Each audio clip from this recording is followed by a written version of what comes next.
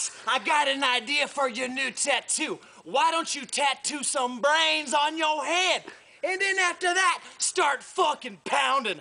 Hey, Let's Out December 1st on Destiny and Dirty Faces Records, Scheisse Minnelli's third full-length, The Fight Against Reality, featuring drinking anthems such as Street Boozing. Drinking at the bar cause way too much, anti-social and out of touch.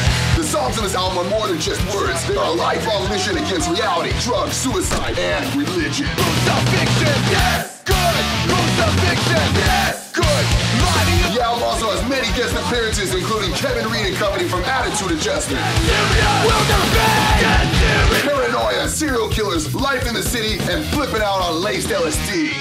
Breaking out in the cell, sending LSD, send me to hell, and won't stop until Destiny alumni RKL also lends their vocal abilities to one of their originals, Lies.